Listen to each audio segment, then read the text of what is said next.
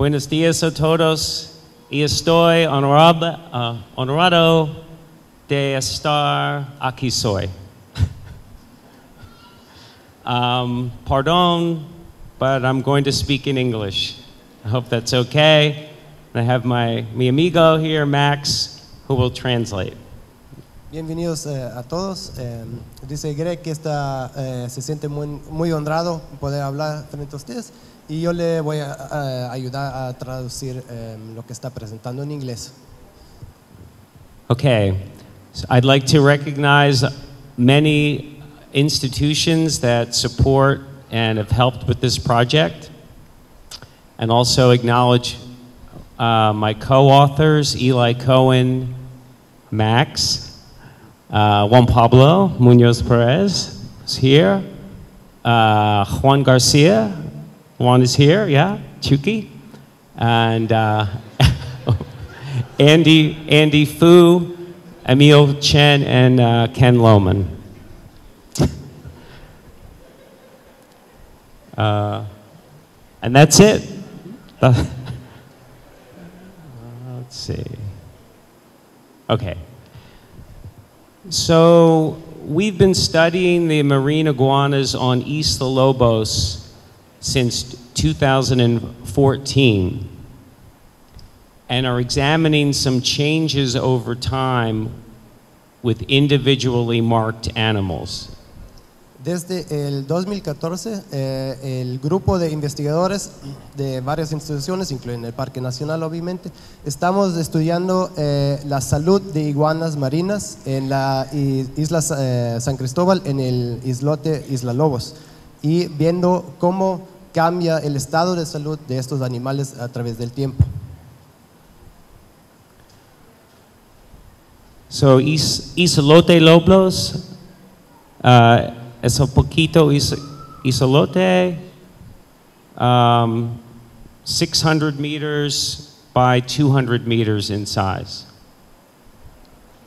El pequeño Isla Lobos, muchos de ustedes conocen, bueno, es un islote pequeño de aproximadamente, creo que unos 400 metros de largo y menos que 200 metros de ancho, pero alberga bastantes iguanas marinas y por eso lo escogimos como un sitio de estudio bastante restringido, controlable. It's muy bonito. So since we started, we've put tags or microchips into 126 iguanas. We've recaptured 22 of those animals. We have found 6 animals that were dead that had tags in them, so we knew who those animals were. And while we need to look at the data more closely, most of the animals that survived the 2015 El Nino either did not grow or they shrank in size, they got shorter. Desde el inicio del estudio hemos marcado hasta 126 iguanas marinas en Isla Lobos y lo que hemos encontrado hasta el día es hemos podido recapturar a lo largo de los años 22 individuos vivas y también hemos encontrado 6 iguanas muertas que habíamos marcado anteriormente. El incline general que hemos encontrado es que las iguanas que sobrevivieron durante el El Niño 2015 o no crecieron mucho o hasta se encogieron un poquito, que reconfirma un poco lo que algunos estudios habían encontrado anteriormente, pero nos hace falta datos todavía para poder decir con más certidumbre y también con mayor cantidad de recaptura cuántos iguanas son realmente los que se encogieron y qué pasa con ellos a largo plazo si sobreviven a más tiempo. 2 years ago, we published a baseline health assessment of marine iguanas from San Cristobal. And Dr. Steinberg, our colleague, will be presenting where that work has taken us later today.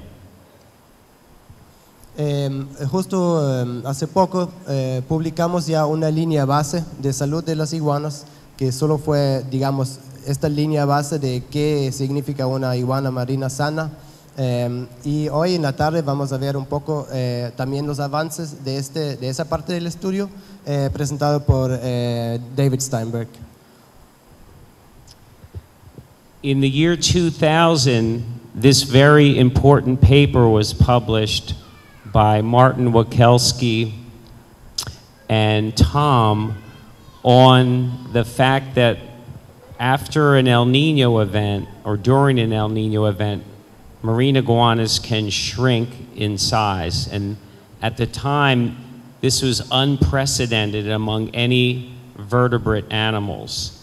And they had very strong evidence with hundreds, actually thousands of animals they had been monitoring for a long time.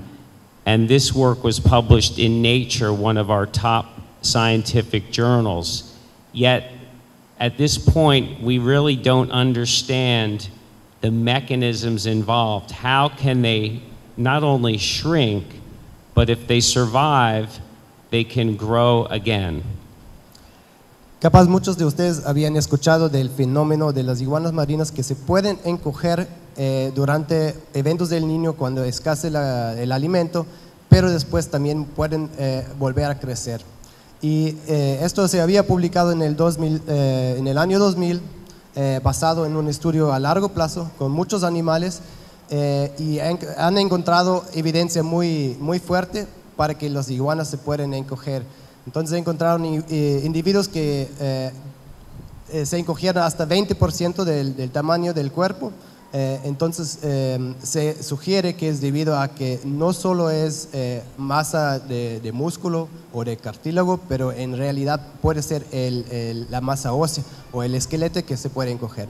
Sin embargo, hasta el día no se entiende bien los mecanismos que están detrás de esto.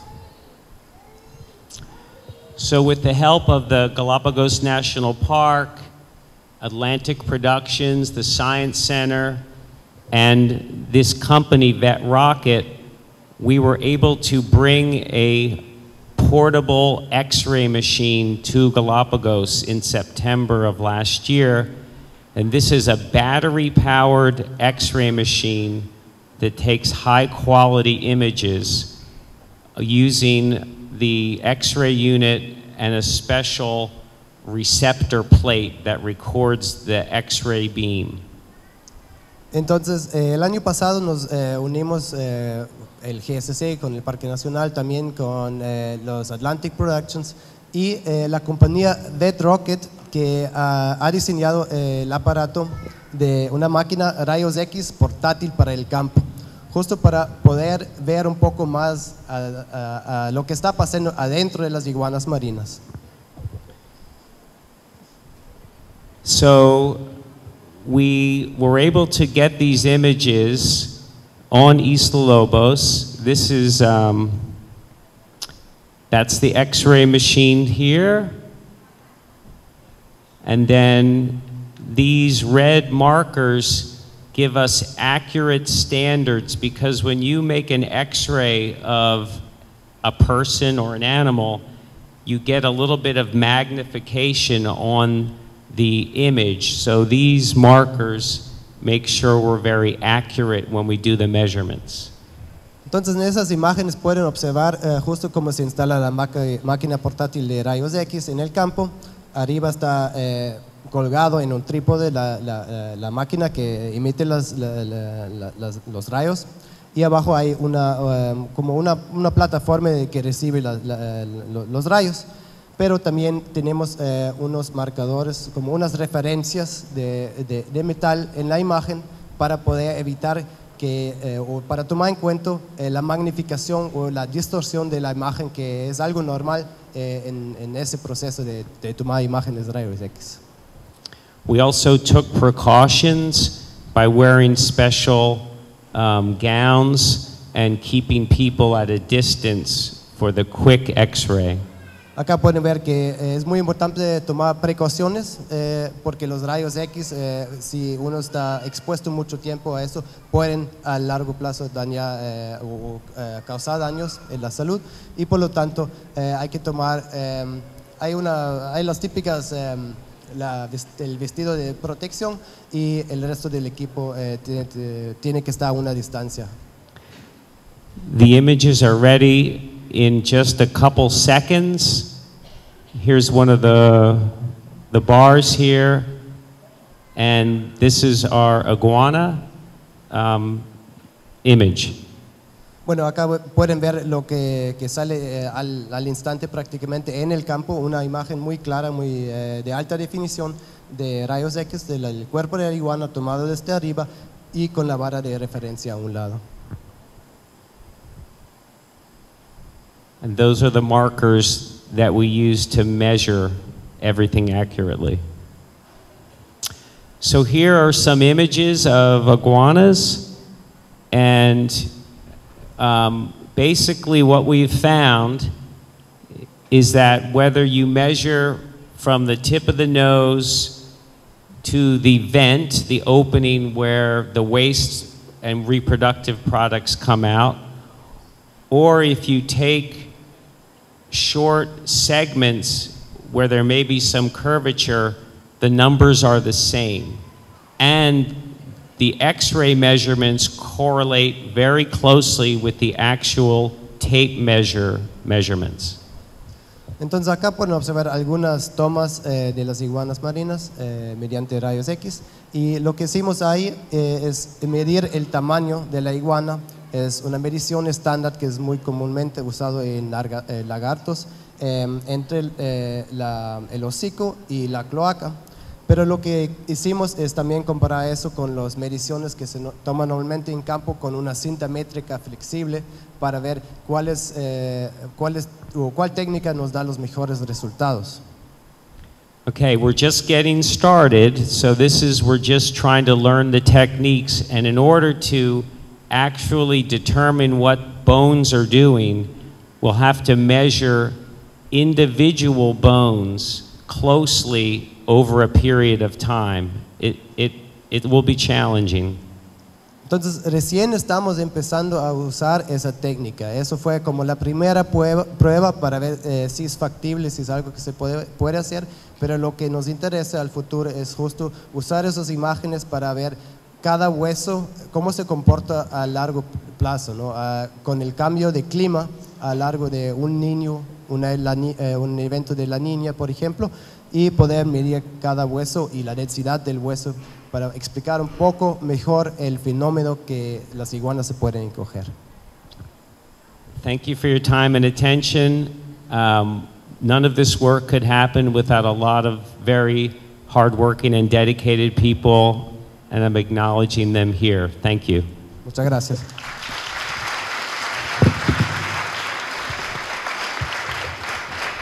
Muy bien. Tenemos preguntas aquí y acá. El micrófono.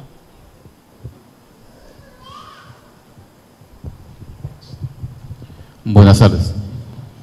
Una pregunta. Más o menos de manera natural, cuando no hay fenómeno del niño o no hay sobrecalentamiento, la población de las iguanas en ciertos lugares, específicamente hablando aquí en San Cristóbal, en Hidral Lobos, permanece, no hay una sobrepoblación ni decrece. Cuando hay este fenómeno del niño, la población decrece considerablemente. La pregunta es, una vez que pasa el fenómeno del niño, las hembras se hacen más receptivas, o sea, más juveniles, receptivas, hablando en reproducción, para que la población aumente considerablemente después de un corto tiempo, no de una manera regular sin un fenómeno. Puede ser que las hembras sean más receptivas, más jóvenes, o de pronto, no sé, no tengo mucho conocimiento de esto, o pongan un número más considerable de huevos para que la población pueda recuperarse de una manera más rápida. I'll just translate the question quickly. Okay. No, it's fine. So, based on the fluctuation that we see in iguana populations during El Nino, for example, and afterwards, The question is, or the question that Renato has is, if female iguanas might be able to either give birth younger, not give birth, well, lay eggs younger, or if they can increment the number of eggs laid. And that's something we haven't studied yeah, I mean.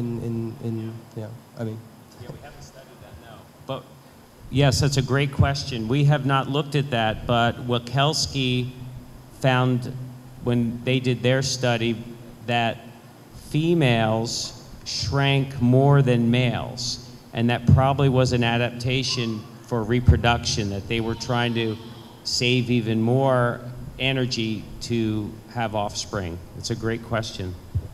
Entonces, una de las cosas, nosotros no estamos estudiando esa parte, no tenemos una respuesta muy directamente a tu pregunta, pero lo que estudios anteriores han encontrado es justamente que las hembras, en el caso del estudio de Wikelski en el 2000, las hembras fueron las iguanas que más se encogieron y mejor sobrevivieron los eventos de niño, lo que podría ser una adaptación para poder recuperar las poblaciones después de estos eventos. Mi pregunta es, ¿cuánto tiempo están expuestos los animales a los rayos X para cada imagen y si es que esto puede afectar los resultados del estudio? So the question is, how much time is each individual iguana exposed to the X-rays, and if that could potentially, have health implications for the iguana? Yeah, that's a good question. It's something we've thought of, and it's just a very short period of time. I mean, it's very safe. It would be as if you were having an X-ray in the hospital.